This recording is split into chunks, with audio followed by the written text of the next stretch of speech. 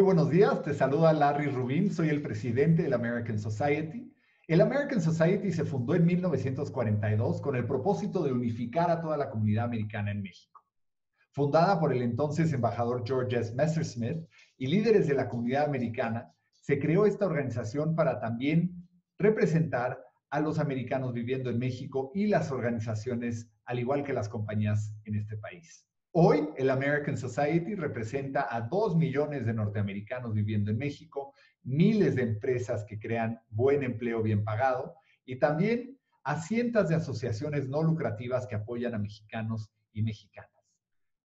Tenemos el día de hoy a 2 muy especiales invitados que nos platicarán de servicios que da la embajada. Particularmente en el primer segmento hablaremos de servicios que se le dan a los norteamericanos, a los estadounidenses viviendo en México, los cuales son variados y muchísimos. Ya escucharemos de Becky Thurmond, quien se encarga de todos esos servicios para los norteamericanos. Y también platicaremos con David MacCawley, que es el cónsul general de la Ciudad de México, para platicarnos del servicio de visas. Hi, I'm Larry Rubin, President of the American Society of Mexico.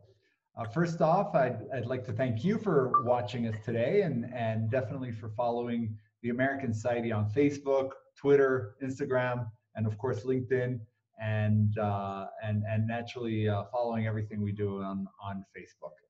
A little bit about the American Society. It was founded in 1942 by a group of Americans and former Ambassador George S. Messersmith, additionally with a number of American leaders of the time. And since then, the American Society has done a number of events and always close to the community, looking for ways of building stronger ties between Mexico and the US and representing Americans in Mexico. Today, the American Society has over 100 nonprofit associations and a number of Mexicans, Americans, and people of all nationalities. With that said, we're very excited today to have 2 very special guests from the US Embassy to talk about what the US Embassy does for Americans. First off, someone that you've probably seen in our 4th of July events and other events that the American Society has had in the past, and that's David MacCawley. He's our Consul General for Mexico City, and he is also accompanied with Becky Thurmond, who's the manager of ACS operations. David, Becky, thank you for being with us today. Great to be here, Larry. Thank you. Thanks for having us. Likewise, thank you. And David, Becky, if you'd like to start and tell us more about ACS, that probably a lot of people don't know, but ACS is always very active. So please go ahead. Thank you. Go ahead, Becky. Okay, yeah, I can take that one. Yeah, we have a very busy, active ACS unit here, one of the busiest in the world. I think what most of you are familiar with are probably things like our passport services. So we help thousands of people every year to renew their passports, both people who live here and those who are passing through and for some reason perhaps need an emergency or a renewal of their passport. We call it kind of a birth to death services. We help individuals whose children were born overseas to register them as United States citizens, and we issue consular reports of birth abroad to those children as well. In the sad event that a U.S. citizen passes away overseas, we also provide services, assistance to their family in helping to handle arrangements or repatriate their deceased loved one's remains if necessary, and to obtain the right documentation that helps to settle affairs. We help with a number of children's issues. In the unfortunate event that a child is abducted by their parent overseas, we can provide assistance kind of to all the parties and helping make sure that they're abiding by the legal frameworks that exist to watch out for that child's welfare. We also provide information to individuals who are considering inter-country adoption. When an American citizen is arrested overseas, this is probably, I would imagine, one of the parts that that your clients or your organization is maybe less familiar with, I would imagine. But if an American is arrested overseas, we visit that individual. And we make sure that they're being treated fairly, that they have the things that they need to stay safe and healthy, and access to their family members, and information about the legal system. Another place that we help out, the other kind of side of the legal equation, is assisting Americans who've been victims of crime overseas. In the unfortunate event that happens, we might help them get in touch with police, file police reports, follow up on their case with local officials, and perhaps even connect them with victims assistance resources. Sometimes individuals find themselves overseas and unable to get back home due to logistical or financial challenges. So we also provide repatriation assistance in those sorts of situations. On a broader scale, American Citizen Services does that as well in events of natural disasters or other sorts of large-scale events that require evacuating individuals. Fortunately, that hasn't been something we've had to do in Mexico for a few years, but I'm sure some of you have seen the news stories of the sorts of assistance that our colleagues in many countries around the world have been doing in light of the COVID-19 pandemic and helping Americans return home. We can connect people with legal resources, medical resources. While we don't provide those things directly, we maintain lists of resources and help connect American citizens to those overseas. We also provide notarial services, which is less glamorous, but super important to folks who need to get legal issues taken care of overseas. And we work really closely with our colleagues in the Federal Benefits Unit to connect Americans overseas to the various benefit programs they might be able to take advantage of. IRS services, Social Security, Veterans Affairs. And one of the very, very most important is our voting services, of course. And I know that the American Society is very involved in that part of the democratic process, and we're really happy to have partners like that. We want to get information to Americans overseas to make sure that they understand how to vote from overseas. We provide training as well as services in helping Americans return their ballots back to the US once they've been filled out. I think that's just about all I can think of off the top of my head. David, you got anything else I missed? No, I think that's a pretty comprehensive summary of all the services that you and your team provide. It sounds like a lot. It is. Well, that's why we're so busy. From the outside, it's true for our embassy. It's true for all our embassies around the world that protecting the health, safety, and interests of American citizens overseas is our top priority. That always has been, and it always will be. And that's certainly true during this time of global pandemic.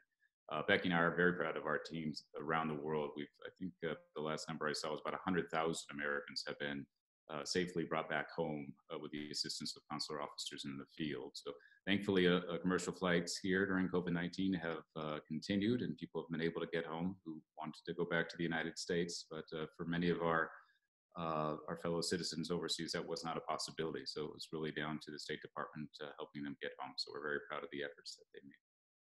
Wonderful. And additionally, all these services, or some of these services, are provided also in the consulates around the country, right? Right. So we are, actually, go ahead, Becky, describe. Oh, no, I mean, you're right. In our 9 other consulates around the rest of Mexico, we provide all those same services I just explained, with the exception of we don't have an in-house federal benefits unit at all of them, only at a few of them. But there's always somebody in one of the other offices that can assist if someone is looking for federal benefits assistance at a consulate that doesn't have it. Where it's a little different is our consular agencies. They do provide more limited services. They take in passport applications and provide emergency assistance, but they don't have quite the same breadth as a consular section in the consulate or an embassy. And how do Americans, if they want one of these services, do they just go there, or do they do an appointment? How is that usually managed? A little of both. So it sort of depends what you need. Individuals who need routine services typically make appointments with us. So if you need your passport renewed, you need a notarial service to register the birth of an American citizen child overseas, we typically ask people to make appointments. Under normal circumstances, you can do that via our website. Under our current situation, we're only handling emergency appointments for people who need these services urgently. So we're asking people who need to come in to make appointments via email at our ACS Mexico City at state.gov email address, or by calling the embassy and indicating what they need. Of course, in emergency circumstances, people walk in all the time, and we'll help individuals who come to us in emergency circumstances during business hours. After hours, we're always available 24/7. everywhere around the country as well via our duty officer, who can connect to the American Citizen Services units for anyone who needs urgent after hours or holiday assistance. Wonderful. That's great. And now obviously with a pandemic, there's for the regular services, any ideas as to when those will renew again in a normal fashion? A couple of months maybe. Any ideas that you have in terms of when that will happen? It's the $1 million question, Larry. For American Citizen Services, for our visa services, and all the other services and operations of our mission here. We don't know. I mean, like everyone else, we are looking very closely at COVID-19 and its the situation here in Mexico on the ground, in terms of the number of cases, in terms of hospitalization, many other factors. We're looking at the guidance that is being put out by public health authorities here in individual states. So, our answer is we wish we could give people a better answer. We're never closed, right? We are continuing to provide emergency services, as Becky mentioned, including passports for those that have urgent travel needs or need to document their stay somehow here in Mexico. On the visa front, we've also continued to issue some emergency categories of visas, especially those who are working in the United States in some way to fight against COVID-19 or to support the U.S. during this difficult time. That includes agricultural workers. You might have read about, maybe it's covered in the media, some of our H2 workers, essential workers. So that work has gone on, but we've had to find ways to do it safely and remotely. And that's the thing that's most important for us, of course, is the health and safety of our employees and the people that visit our facilities across the country. So we do have a plan around the world. State Department has a plan, a framework really for bringing people back into the office. As you can see, we're not in the office. I don't think, Becky, you're in the office. You're I am in the office today. You're in the office. That is your office. I couldn't tell. But I'm one of just a few. So she's there to help with the emergency cases that walk in. But many of us are either rotating in and out of the office or are working from home. The State Department also authorized departure for many of our employees who are at higher risk of having a negative outcome due to exposure to COVID-19. Some return to the United States. We'll eventually get everybody back. We'll eventually restore operations as hopefully as close to as normal as they were before COVID-19. But we'll certainly be taking into account people's safety and security. So it may look different for some time. But we really just don't know when we're going to be able to start again. We're getting that question a lot from people for visas, for example. We know people are very eager to know for their kids who may be studying in the United States when and if we'll be issuing student visas or exchange visas. And we don't know. We can tell you it's a priority for us to do so, but we're going to do it in a coordinated effort with Washington around the world and dependent on the circumstances on the ground.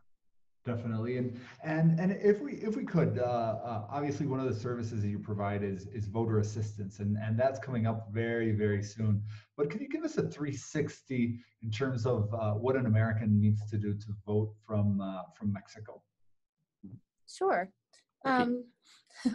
Yeah, absolutely. Well, there's kind of two parts there, right? First, there's making sure you're registered to vote, and second of all, there's making sure that you request your ballot and are able to return it. So we do a few of our principal priorities, obviously.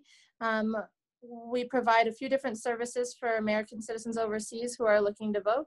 One, we want to help you make sure that you are registered to vote. And two, we assist people with figuring out how to get your ballot overseas and then return it to your voting place. So we typically refer people to the Federal Voting Assistance Program, which has a great, easy-to-use website at fvap.gov. And there people can order a ballot. They can simultaneously order a ballot and register to vote if they're not. They can get information about how to register to vote if you haven't ever done it before or lived in the United States, which is something that's allowed in many states. And we also there's also on that website information on how to get a prepaid ballot return envelope. So once someone's ordered their ballot and it's either come to them by email or in person via mail, they can complete that ballot and they can either return it directly, depending on your state. You might be able to do that by email, online, by fax, or in person. once you have it completed, if you need to return it in person or by mail, the embassy can assist you with that. In normal times, we allow people to drop them off in-person drop-off. Under the current circumstances, we're not doing in-person drop-off at this moment at our consulates and embassies because of the safety concerns about having that much in-person contact. However, individuals who've completed a ballot, whether that be for primaries or in the general elections later on, they can mail their ballot to the embassy or consulate closest to them, and we can return it via our diplomatic pouch to the U.S. sorting facility, which will then forward it, assuming it has the right postage, to their voting place. So our voting assistance program is still open. It's just under a little bit of a different setup because of the pandemic situation. And I think something really important to note, and most Americans do know this, but you probably get one or two people coming in on November 3rd thinking that I'll just go drop off my vote, and that doesn't happen. That's not the way it should be, right? Right. That's an excellent point. Thanks for bringing it up, Larry. Yeah, just like everything we do overseas, it often takes more time, right? So if individuals are looking to utilize either directly mailing their ballot back to their voting place in the United States or bringing it to the embassy or consulate close to them for us to mail on your behalf, you want to give yourself some extra time. Depending on where it's being mailed from, it can take 2 to 4 weeks to get back to the United States, and then whatever time it takes from that sorting facility to your voting place. So we recommend that people give themselves at least a month, and really just as soon as you have that ballot in hand and are ready to send it in, go ahead with that procedure so that you can be sure it got in on time. Wonderful, Becky. And as Becky pointed out, remember you need to register first, so that takes quite a while, and then you vote. So it's not an automatic process necessarily. So it's important to do it with time. And another thing that you were mentioning is for many Americans, you help them with their federal benefits abroad, because a lot of these agencies like Social Security and others, they don't usually do walk-ins, right? So people can't go visit Social Security or visit Veteran Affairs. Can you tell us a little bit of how ACS helps Americans really bridge that gap with the different federal units and federal agencies? I can give you a little bit of information on that, but it's going to depend a little bit on where you are. If you're here in the Mexico City region, we're lucky that we actually do have a federal benefits office here that under normal circumstances offers some in-person appointments to assist individuals who need help with or have questions about their Social Security or Veterans Affairs or other sorts of benefits programs. However, under the current circumstances, those individuals aren't offering in-person appointments, but just like the rest of us, they are working and they are still available to answer questions. So the federal benefits unit is answering questions by email, and they usually get back to people within a few days and are available to kind of point you in the right direction if you need to know how to apply for those benefits or how to make changes or are not sure about your eligibility. So we have that benefit here in Mexico City and at a few of our other offices that have a federal benefits unit located in-house. That's wonderful. And one of the services that people, I got a few calls about it is, and they don't realize, is that there's a U.S. notary sitting in the U.S. Embassy. So most of the regular times, not in the pandemic, they can actually use a notary, right? Absolutely. Yes, all of us consuls are allowed to serve as notaries when we're overseas.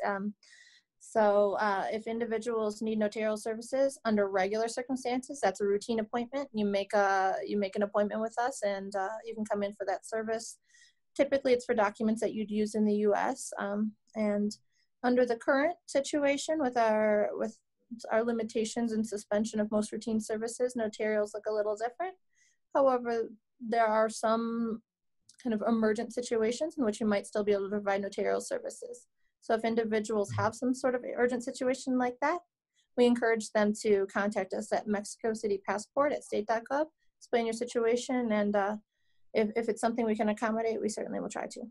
And Becky, is that service, the U.S. notary service, is it for only Americans, or is it for anyone that needs any type of U.S. notary process? Notarial services are not just limited to United States citizens. They are principally for documents that would be used in the United States, however.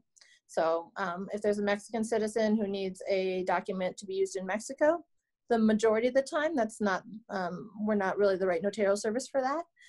But if a Mexican citizen or any other nationality needs a document notarized for use in the United States, we're the right place to come for that. So you can always contact us and ask us the question, and we can give you a little bit of guidance if that's something we can provide to someone. Wonderful. And in terms of passports, if somebody loses their passport, or is traveling in Mexico, loses their passport, they can always call the embassy anytime and set up an urgent appointment, right? Can you tell us a little bit more about that? Yeah, we do quite a bit of that here. Unfortunately, there's a lot of individuals who either lose a passport, have it stolen, or perhaps didn't realize it was going to expire right before they had travel plans. So the embassy offers emergency passports that we issue here for individuals with urgent travel plans who don't have one in hand or whose passport's expired. Like you said, you can contact us anytime. If someone contacts us after hours on a weekend, etc., we'll typically ask them to come in the next business day for that. Sort of depends on the circumstances, but that's typically what we're looking for. Individuals come in with their photo, they pay the fee, and we can usually print it up that day or the next in order to help get people on their way home. Super, super. And David, I know you have excellent Spanish, so if you don't mind, we'll switch to Spanish because obviously there's always questions about visas. You probably go to a dinner and they have 20 questions for you every time, but under normal circumstances, of course. And I don't know if my Spanish is excellent, but I'll do my best, Larry. Well, platícanos, David, un poco del sistema de visas, porque aparte, si no mal recuerdo, la Ciudad de México es uno de los consulados más ocupados de todo el mundo, ¿no? Oh, sí, es. No, en la embajada y todos los consulados generales nosotros ofrecemos el servicio de visa y de todas clasificaciones. Hay como más de 20 clasificaciones, entonces de turismo, de inversionista, de estudiantes, lo que sea. Entonces, bueno, en tiempos normales nosotros ofrecemos citas, la gente paga su fee y llegan a la embajada o consulado para solicitar la visa. A veces no necesitan ser entrevistados personalmente si están renovando una visa, por ejemplo, pero si es una solicitud, la primera solicitud sí tiene que presentarse aquí en la embajada o en el consulado y tener una entrevista pequeña, corta con el cónsul. Ahora, con el COVID-19, hemos suspendido todos los servicios de rutina, incluso la gran mayoría de visas. Solamente estamos procesando casos de urgencia. Si alguien piensa que tiene urgencia para ir a Estados Unidos, un tratamiento médico, para visitar a alguien en un hospital, algo así, o que está trabajando en una industria esencial, entonces nos puede contactar por correo. Toda la información se encuentra en nuestro sitio web y pedir una cita de emergencia. Porque estamos tratando de reducir todo el número de personas en la embajada, ¿no? Para el bienestar de nosotros y también del público. No, de verdad no puedo decir cuándo vamos a reiniciar los servicios normales. Eso depende de la situación de la pandemia, pero lo más pronto que podamos, vamos a hacerlo. Sí. Y bajo circunstancias normales, David, ¿cuánto tiempo las personas se deben de tomar si quieren viajar a Estados Unidos porque a lo mejor tienen un evento en circunstancias normales? ¿Cuánto tiempo se deben de dar? Porque te ha de pasar que llegan un día antes y ya quieren su visa, ¿no? Entonces, sí. Platícanos un poco de eso. Muy gracias por hacer esa pregunta, porque es importante. No, eso depende, ¿no? A veces en tiempos normales, a veces hay una lista de espera para una cita de 2-3 meses, puede ser. Entonces, sí, si tiene planes de viajar mañana, no tiene visa, no es una emergencia, es casi imposible. Entonces, con mucha anticipación, la gente debe solicitar su visa, pagar la tarifa, organizar todos sus papeles, llenar el formulario en línea y presentarse por la cita. Entonces, por lo menos con 3 a 6 meses con anticipación. La visa, normalmente, si califica, es válida por 10 años, múltiples entradas. Entonces, se puede usar por 10 años por múltiples viajes a Estados Unidos. Sí. Y adicionalmente, si la persona tiene hijos pequeños, generalmente se puede hacer como en grupo. ¿Cómo se maneja este tipo Y de normalmente las familias solicitan la visa juntos. Sí, claro que sí. Y es mejor. Es mejor para nosotros porque entendemos mejor la situación de la familia y también yo creo que mejor para la familia porque pueden organizar todo a la vez, ¿no? Una vez. Entonces, sí, así es. Y obviamente es un proceso que aparte lleva dos partes, ¿no? Y más si es la primera vez, una que son las huellas dactilares y la otra que es la entrevista, ¿no? ¿Nos Sí, puede... hay un centro especial de detención de los solicitantes, se llama CAS, que está muy cerca de la embajada. Ellos toman las huellas digitales, procesan algunos papeles, normalmente al mismo día o día antes de la cita, y después la persona viene a la embajada aquí, en México City, o en el consulado para tener su entrevista con el cónsul o la cónsul. Sí. Claro, y te han de preguntar seguido, pero cuando los cónsules entrevistan, me imagino que lo primero, una de las cosas que hacen es que esperan que los solicitantes siempre digan la verdad, ¿no? Porque creo que esa es parte y que si van a ir por un propósito en particular, que así lo expresen, ¿no? ¿Nos puedes comentar sobre eso? Sí, claro, sí, súper importante ser honesto, franco con el oficial, decirnos qué es su plan. Si estamos hablando de, por ejemplo, la visa más común, el visa de turismo, B1, B2 o de negocios, entonces si queremos ver un plan y más que todo queremos ver que la persona tiene vínculos fuertes en su país, aquí en México, que le obliga a volver a México después de su estadía corta en Estados Unidos. Es lo más importante. Pero sí, es una conversación que uno va a tener con el cónsul. La cónsul es corta, es 2, 3 minutos, entonces no tiene mucho tiempo para explicar su situación.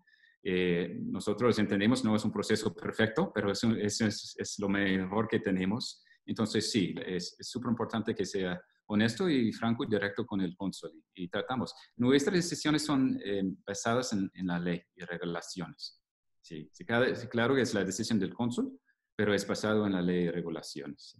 Claro, y es sugerible que lleven, porque a veces he visto algunos que llevan 500, 800 hojas de diferentes estados de cuenta y demás. ¿Qué tan importante es llevar toda esta documentación extra?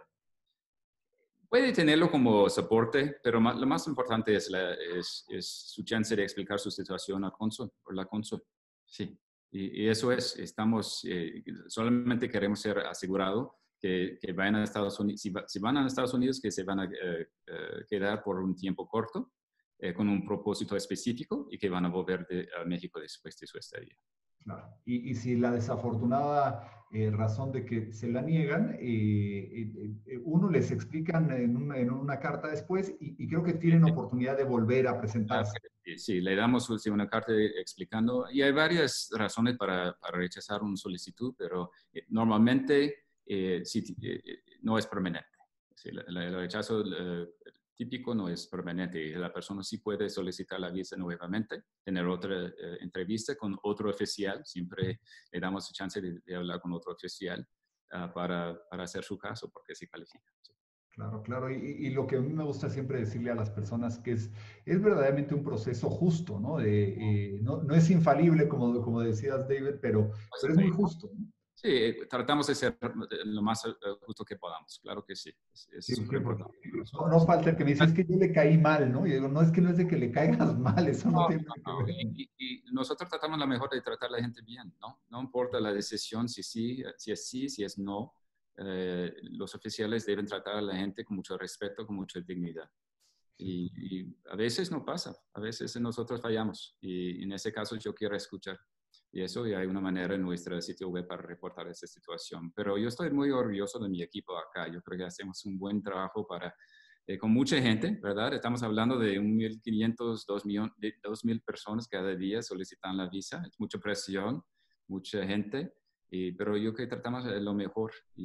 Pero pedimos también la paciencia del público que viene. Pues sabemos también que no es un proceso fácil ni simpático, ¿verdad? Pero es el mejor que podemos hacer. Totalmente. Y aparte es un proceso que si uno hace bien las cosas, tiene una buena razón, que no tiene que ser una razón necesariamente que más que a lo mejor voy de vacaciones, ¿no? Eso es muy, muy posible, pero es un proceso que para muchas personas, es más, yo creo que la mayoría sí reciben positivamente su visa, ¿no? La mayoría de la gente sí califican por la visa, claro que sí. Sí, Sí. sí, porque está la falacia, ¿no? Que dice, no, es que a nadie le dan la visa. Y yo siempre le estoy diciendo, no es cierto, al revés, al contrario, se las dan a la mayoría, No, ¿no? es el contrario, sí, ¿no? Es nuestro interés facilitar los viajes a Estados Unidos por muchas razones, ¿no? Sí, para el turismo, para educación, por un intercambio, lo que sea. Esos son los vínculos entre los dos países que nosotros tratamos de apoyar. Claro. Y si una persona, y particularmente un joven, quiere ir a estudiar a Estados Unidos y obviamente hace todo el proceso, la visa para ir a estudiar es también un proceso bastante sencillo y positivo, por decirlo. Sí, así es. Sí, no, estudiante es más o menos y tiene que tener prueba que fue aceptado en la universidad en Estados Unidos, presentar un plan creíble que sí, van a ir por 4 años y mostrar que tiene los recursos financieros para pagar su educación. Pero sí, ¿no? Y hay miles de estudiantes mexicanos que están aprovechando del sector educativo en Estados Unidos y me alegro mucho verlos ir. Ojalá que podamos procesar las visas este otoño, pero estamos viviendo un momento con mucha incertidumbre, no sabemos, pero ojalá, porque yo creo que es muy importante que podamos continuar con esos vínculos. Definitivamente. Y si las personas quieren más información de que si está abierto o no en la página web, David. Está congelando un poquito, pero yo creo que la pregunta es dónde se puede conseguir más información sobre el proceso y el estatus de nuestras operaciones, ¿verdad? Entonces, en nuestro sitio web tratamos de mantener actualizada con toda la información, cómo puede solicitar la visa de emergencia si haya, y también el estatus en nuestras operaciones. Y claro que sí, cuando hay un cambio, lo vamos a poner allí directamente para que todo el mundo sepa. Pues muchísimas gracias. Y bueno, pues algún otro comentario que les gustaría hacer? Any other additional comments, Becky, David, that you'd like to make?